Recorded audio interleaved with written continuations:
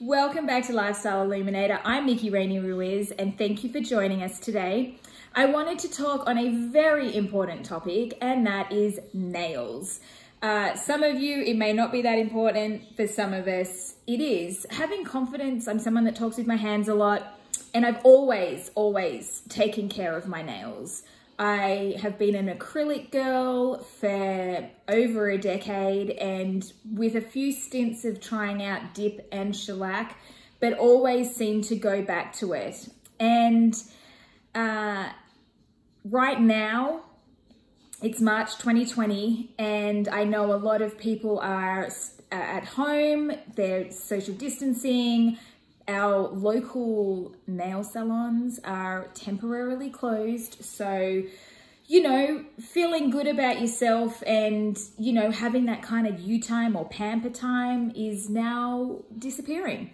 So I wanted to let you in on a little secret that a really good girlfriend of mine, she has been doing this for years. And when I moved to the US, I saw her nails and I was like, damn, they look good. And I thought I'd give them a whirl because I was struggling a little bit to find a nail salon that was, I guess, up to my standard. But what I wanted to show you is these. So these are press-on nails. I know I feel so 80s, early 90s mentioning press-ons, but legit, these are what I have on right now. And I highly recommend them. They are so easy to apply and they look fantastic. I'm using the petite version, if you can see, keeping them short, like you still have a bit of length, but keeping them short.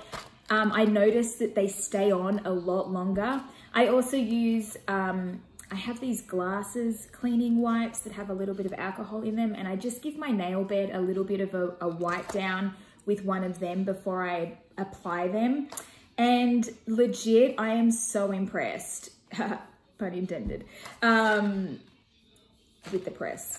But anyway, so because salons are closing, I know you can get these on Amazon. I know you can get them at Target. You can get them Walgreens, kind of anywhere here in the US, and I'm pretty sure, you know, in Oz you can get them as well. But just as a go-to, I recommend getting the shorter ones. The longer ones I have tried and they just,